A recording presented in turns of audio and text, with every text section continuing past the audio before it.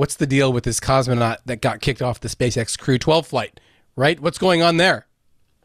Yeah, it's still like a little bit mysterious, but he has been kicked off. That has been confirmed This like by the Russian Space Agency. Oleg it's like Artemyev is his name. Artemyev. Yeah. Okay. And he's a spaceflight veteran. He's flown to the space station 3 different times, I believe, and he's yeah, so he's pretty high profile. Like I think he actually holds a post in the Duma as well, I think, back in Russia. So he's a pretty big name in spaceflight, and he was supposed to fly on SpaceX's Crew 12 mission to the space station, which is supposed to launch early next year.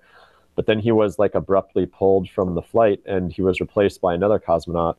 And we don't really know all the details, except there was like a Russian language media report that said he had been caught doing something while training at like SpaceX's headquarters in California.